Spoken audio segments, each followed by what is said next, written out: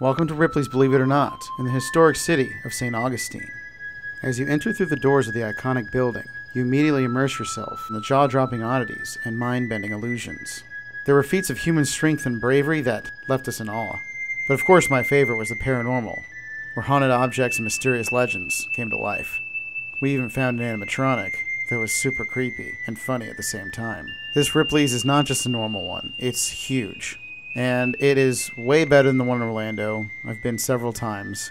This was multiple stories and just had that old nostalgia vibe.